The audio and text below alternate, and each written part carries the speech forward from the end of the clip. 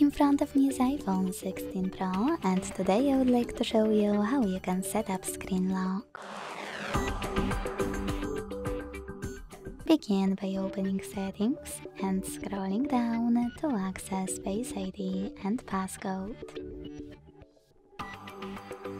Then scroll down again to click on Turn Passcode On.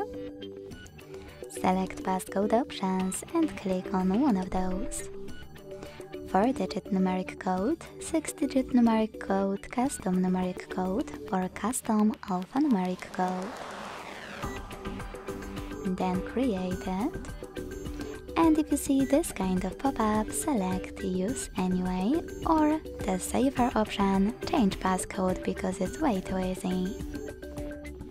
Then repeat it to confirm it.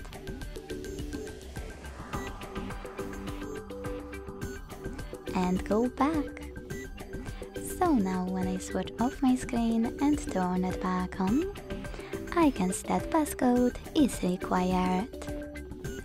Thanks so much for watching. If you enjoyed this video, leave a like, comment and subscribe. Bye!